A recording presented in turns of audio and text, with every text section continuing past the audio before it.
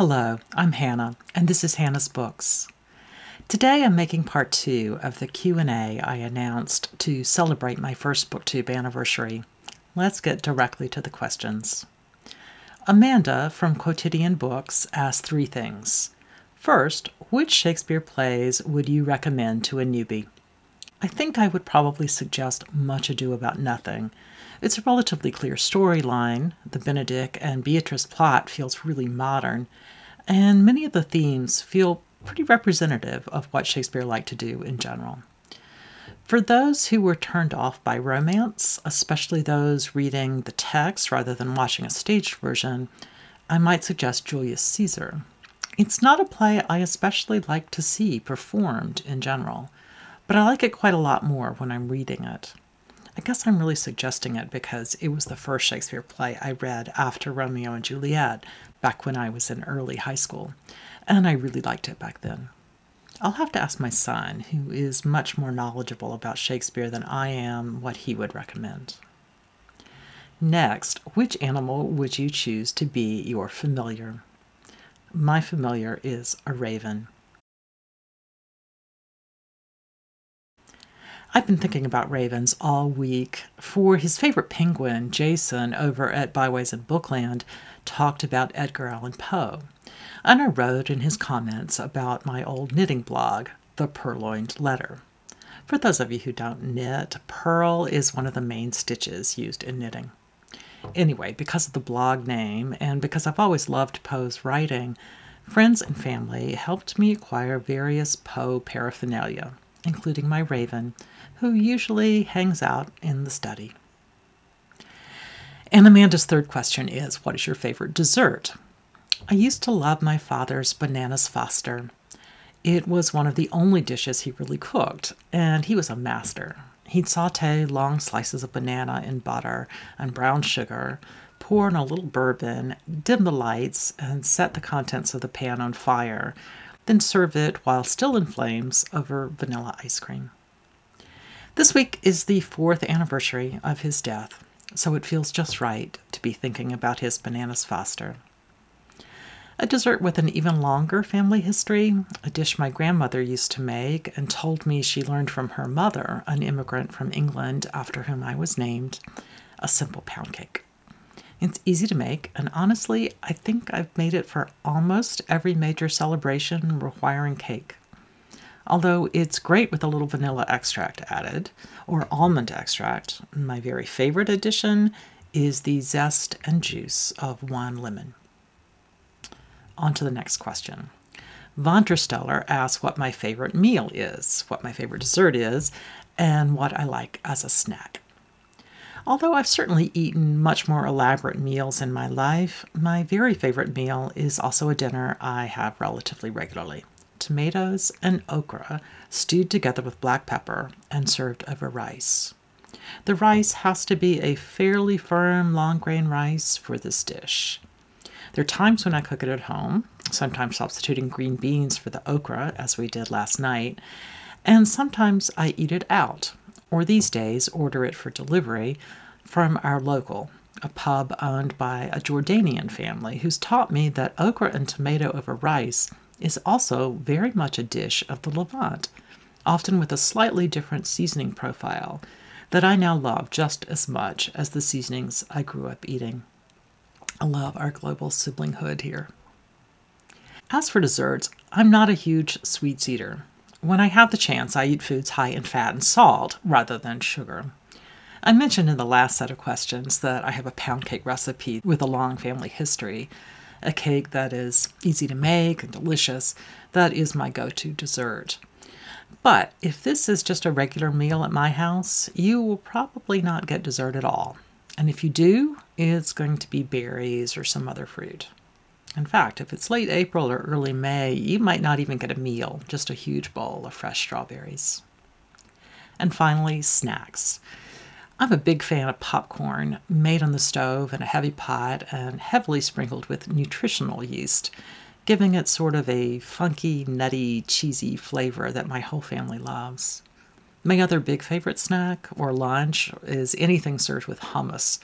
It's great with pita or rice cakes or in sandwiches, and also spread on cucumber rounds or with celery or sugar snap peas or carrots dipped into it. Not a snack, but I also really love hummus as a base to top with hot sautéed vegetables or proteins. In fact, mushrooms, Brussels sprouts, etc. over hummus sounds really good right now. A few years ago, a friend almost talked me into trying a month of the Whole30 diet challenge with her. And the main reason I chickened out is because it would force me to give up chickpeas for 4 whole weeks. Just not happening. Brian at Bookish and I recently had a long conversation about some of our cultural experiences of beloved foods. And he joked in the comments to my call for Q&A questions that he'd found out so much about me in the exchange that he wasn't sure what to ask. Then he asked this: I believe you once went out for drinks in a group with Seamus Heaney. I would like to hear more about that story, or at least to hear it again. So here goes. When I was in college, I had the opportunity to take a poetry writing class with this amazing writer and amazing teacher, Seamus Heaney. He regularly had the class over to his house, an easy walk from campus, and he was quite social with all of us. One day, when another student from our class, now a published author himself, and I were sitting in the poetry room of our university's undergrad library, Heaney walked in with a rumpled older man. My friend stared at them and stopped talking. The 2 men walked up to us, and despite my introverted personality, my Southern girl skills came out, and I chatted amiably. Heaney introduced his friend to the 2 of us students, and then he invited us to go to dinner with them in the student dining hall. Sure, why not? What's your name again? I asked. Ted Hughes. I racked my brain. Why was that name familiar? Oh, wait, wasn't he the person who married Sylvia Plath? Wiley, someone I knew well, one of my father's best historian friends, introduced Plath and Hughes when he was a visiting student in the UK, and I'd heard about their romance and the end of it. What I had not heard of was Ted Hughes the poet. I sat there all during our meal in the student dining hall, chatting with Seamus Heaney and Ted Hughes and my brilliant but absolutely starstruck student poet friend, and I was asking Hughes all about what he was doing as he traveled in the U.S., and with Hughes and Heaney both talking about translating ancient works. And there I was, having no idea what a giant I was chatting away with. I so wish I could replay that dinner. Maybe when I schedule my next meal with famous dead people, I'll invite Ted Hughes and apologize. Incidentally, I gather the famous dead authors party question fairly commonly pops up on Booktube Q&As, but I did not get that question this time. Next question. Roz from Scallydangling About the Book says, I was originally going to ask for one of your outrageous author encounters like the Heaney story, but I was beaten to that. So I went away to think. I've concluded that I would like to hear about your future reading. Not your immediate TBR, but more how you see reading shaping up over the next part of your life. I think as readers, we experience both continuities and shifts in our reading habits and interests. Could you reflect on that with a bit of looking back and looking forward? But if you have more delightful author stories, I'm up for that too. I'm not exactly sure what direction my reading will take. I would like to be better read than I am. There are so many classic works that I've not yet read, many of which are already on my shelves for one reason or another. There are also a few different categories of books I keep finding myself making lists about, without a clear plan for when I will read these books. Yes, I will always read Victorian lit and 20th century Southern lit and classic lit by African Americans, and I'll always be reading a fair bit of academic history. Recently, I found myself reading a lot of memoirs, starting I think when I was undergoing chemo and wanted to read about people who had survived what I was going through, and reading memoirs about other issues that might be ahead for me in my life is still an important thing. But the 3 subjects that are getting more emphasis right now in my head are, first, literary biographies, which I've always loved, but which I am newly obsessed with, kind of. Classics from the early 20th century, post-World War I to post-World War II, especially in Britain. And third, calm writing about fairly remote places. I mentioned that I checked out a handful of quiet beach reads recently from the library, and I know I'm not going to get to them right away, but the idea of some beautifully written, very quiet books about appreciating the world around us is really appealing right now. Comfort reading, I guess. To address the other part of your question, Roz, which you term in one place delightful author stories and in another outrageous author encounters, I'll give an author story I don't believe I've told yet on this channel, although I've mentioned it in someone's comments, I think.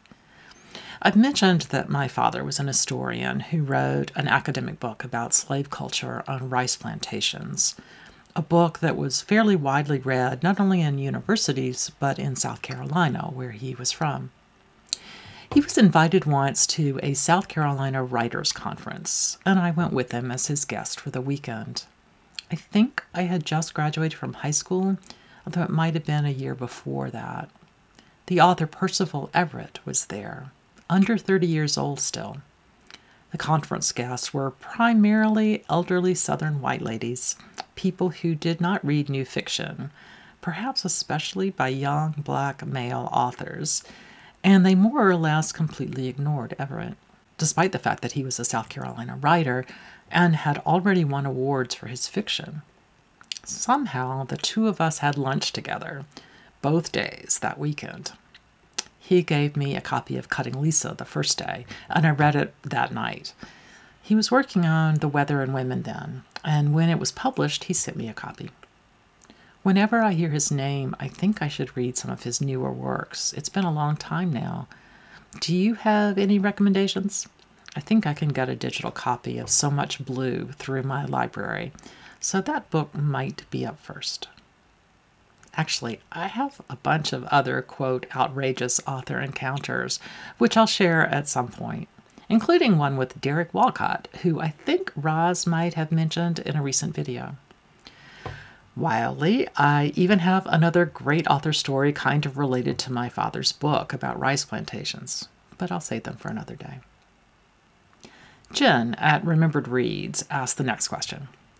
She says her default question for Q&As is to ask about the strangest experience folks have had since joining Booktube.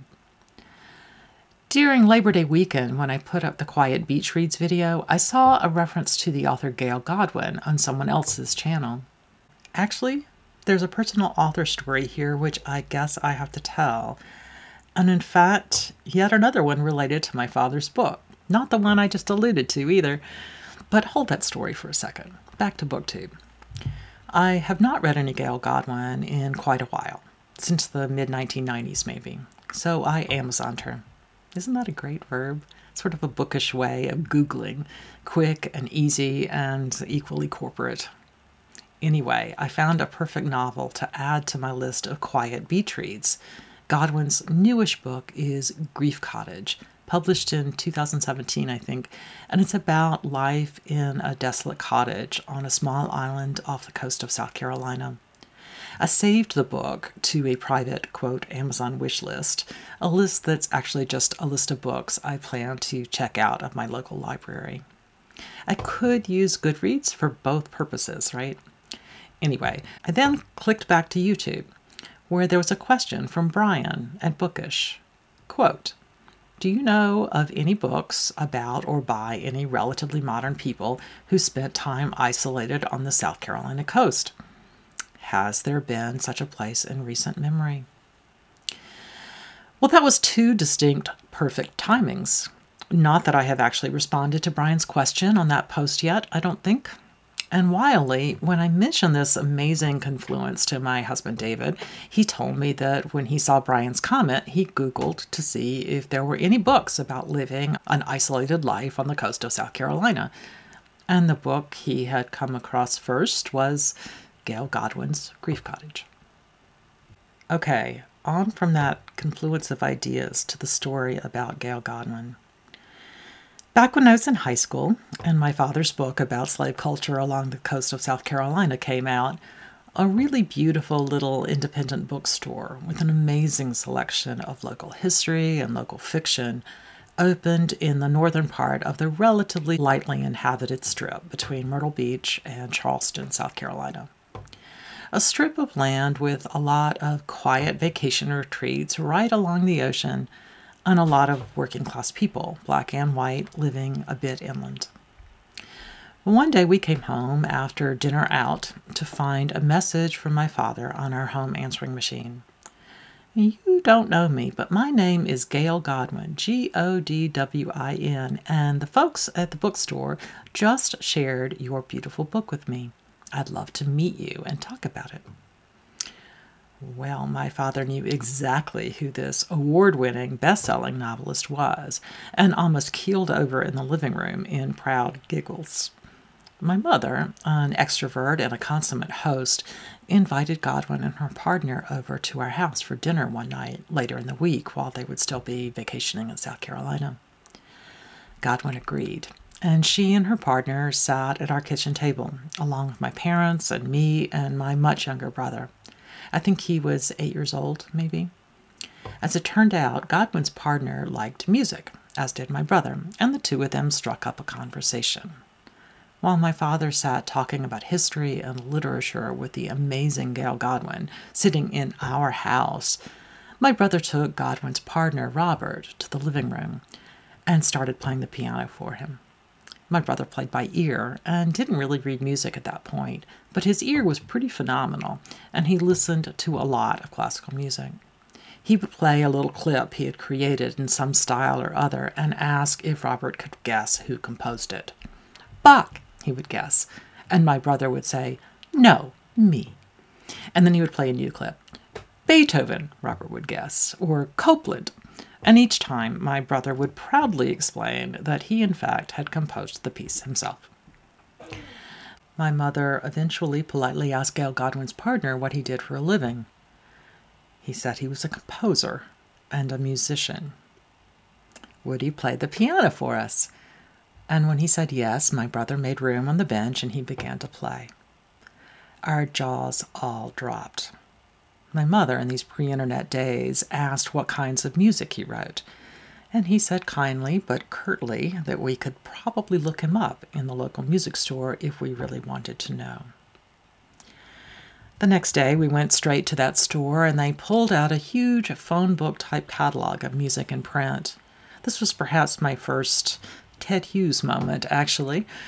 Robert Starr had studied under Aaron Copland, and he himself taught composition and theory at Juilliard. He had composed music for one of Martha Graham's ballets and written multiple operas and a violin concerto for Itzhak Perlman, and had his work played by the Boston Symphony Orchestra conducted by Seiji Ozawa. It was such a humbling moment when we got this opportunity to meet this amazing writer and then discovered that her partner was an amazing composer. And not only did we not even realize it until after he had gone, but he had listened to my kid brother fiddling around on the piano for an hour. Looking back, I'm aware for the first time that I don't think this kind of thing could happen anymore. These days, we would have carefully reviewed the Wikipedia page on Gail Godwin before she came and seen who her partner was and read his Wikipedia page. If I had known, I'm sure I would have been too terrified to say anything to either of them had I known fully how extensively they had been recognized for doing what they did. I'm sure my mother would not have allowed my brother to play around on the piano for an hour in front of the master. But I think he enjoyed his evening, getting to see us entranced with his wonderfully warm and brilliant wife, but not overwhelmed with two huge stars in our midst. We certainly enjoyed that evening too, and the story it gave us to tell. Well, that was a very long story. Jennifer Remembered Reads also asked what she calls a silly specific question for me. She says, are you ever tempted to tag your videos ASMR? You have such a soft, mellow speaking style that you'd be right at home in that niche. While people have definitely told me that my style can be soporific, no one has suggested before now that I should do ASMR. I wonder if I could do a bookish ASMR video. Has someone already come up with that idea? Probably. Maybe I'll just read a really gentle bedtime story on the channel. We'll see. Sounds intriguing. Any suggestions? In fact, maybe I should read one of Gail Godwin's books. Next question. Janet Hughes says, you mentioned you are from South Carolina. How did you escape the Southern dialect? Your voice and elocution are just beautiful. I'm from Tennessee, and I try so hard not to have such a Southern accent. Let me say first that I very much appreciate your comment about my voice, but really, one of the things I love most about Booktube is having all these new friends from all over the globe with such different accents and styles of speaking. No need at all to try to disguise your accent. Where did my accent go? I grew up in the Carolinas, but went to college in the North. For the first 3.5 years, the first thing anyone said when they heard me open my mouth was, "Where are you from?" And although I did not try to change my accent, and in fact seem to have no ability to control how I speak even now, people did stop asking by the end of my senior year. I then spent a couple of years in Chapel Hill, North Carolina, home of what I've always thought of as the platonic ideal of a university campus. I thought for sure my Southern accent would come back in full force, but it really didn't. And since then, I've married a Yankee, a New Yorker who actually went to college in the South and who naturally and genuinely says y'all now. And we lived in Philadelphia for several years, then moved to Washington, D.C. about 25 years ago. There are plenty of Southerners in Philadelphia and Washington, often here because of the Great Migration, when Southern blacks tried to escape Jim Crow violence and find economic opportunities in urban areas of the North. But my accent is still similar to what it was when I was 22 years old. Interestingly, whenever I watch my own videos, I'm reminded of how Southern I still sound sometimes. If I talk to my mother and brother on the phone, my accent comes back more fully. And if I have a glass of wine, even more comes back. And when I read aloud and try to do even the slightest bit of different voices for characters, they all immediately sound Southern, no matter where they're from. If a character is from the Carolinas, I'm all set. But Scottish, Russian, Nigerian, Korean, Pakistani, Australian, Brazilian, when I read, everybody sounds Southern, despite my best efforts. Anyway, don't try to change your voice to please other people. In fact, your natural voice will help us get to know you, the real you. It is straight up cultural imperialism for people to think that the way other people naturally talk is somehow inferior or substandard. The world is a diverse place, and we need to honor that. Well, I think that will do it for today. I'll be back, I think on Friday, with part 3 of the answers to the Q&A. The last part, I hope. I hope you'll join me then, here on Hannah's Books. See you soon.